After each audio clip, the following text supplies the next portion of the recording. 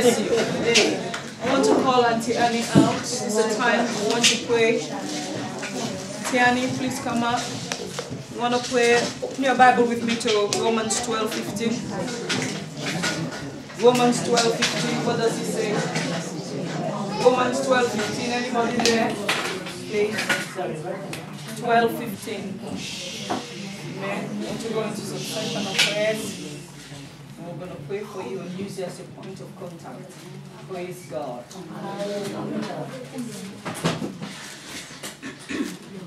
No more shattered dreams in our lives. Amen. No more aborted destinies. Amen. Romans 12:15. Anybody there? Rejoice with them that do rejoice. Amen. And weep with them that weep. Amen. It's very, very clear. Do you need any explanation? No. Do you know there are people who are weeping now? Yes. That's the part we want to do. We know Auntie Annie lost her husband, blessed memory, the Dennis Hill, the first day of this year, and God purposefully crossed him over because of he saw the heart of his wife. Amen. And Dr. Chi is not here. The husband, the brother in Nigeria, they are laying his remains to rest today. So we want to pray for these people. Amen. Our thoughts are with them. We might not physically weep, but there is a way we can identify with the weeping. Amen. And stand shoulder and shoulder with them. Praise God. So we want to pray for Sister Annie and her family, her children, that everything that is, you know, it's like a broken dream. It's like you have a vase of flour and it just breaks out of your hand. That the Lord Jesus in Luke 4:18 says he will heal the broken heart. And let's lift up our voice, please. And if we can stand, we stand if you can. And just pray for Dr. Chi. The funeral is going on in Nigeria. Her brother, amen, a young man with 3 children, you know, a young man just went to bed and did not wake up in the morning. No, there's nothing we can say about it. You know, let's pray. In Jesus' name. In Jesus' name we pray.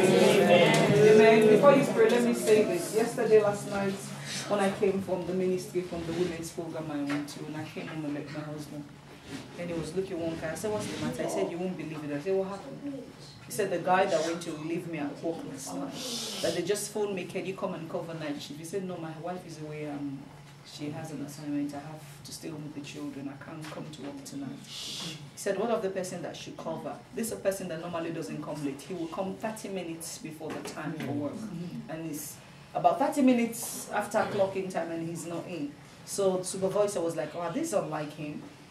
Where he is, let me just give him a call to just check what's happening to this guy. I know it's weekend. It has never happened before. And when he rang the phone, the mom picked the phone and he said, he's passed on. And he said to me, the guy relieved me last night. Yesterday when I finished work. Attack. And it's about 20-something to 30 very young. One English word. So, I mean, and I don't know how you feel like for the mom to hold that phone and you're expecting that the workplace would call and then to break the news to the colleague that, hey, this is it.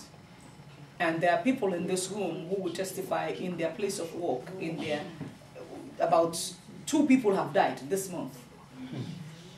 Somebody left and was supposed to come to work again. There's another case I had about this month. Was supposed to come and the phone just realized that the guy is dead. So you see, we should appreciate God for what we have. At the same time, pray, and then we want to stop the avenger of blood. Amen. We want to come against all this hearing of untimely death, sudden death. I mean, what to a young 20-something-year boy, they will say heart attack. That one sleep, it doesn't wake up, they will say heart attack. I mean, cardiac arrest, all these things. So lift up your voice and as we pray that God will comfort this family. Let's come against every hour of untimely death, every spirit of untimely death, every power that is firing. I will lift up your voice and pray. We will not more. We will not weep anymore. In the name of Jesus, in the name of Jesus, in the name of Jesus, in the name of Jesus, we come against the power of untimely death in the name of Jesus. Lord, as we pray that you strengthen Sister Annie and her family, Lord,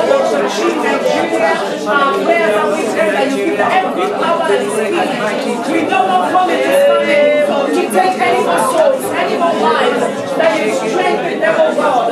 In Jesus' mighty name we pray. Amen. Just want somebody from the congregation just lift up a prayer for these people. Just lift up a prayer. Hallelujah. Anybody?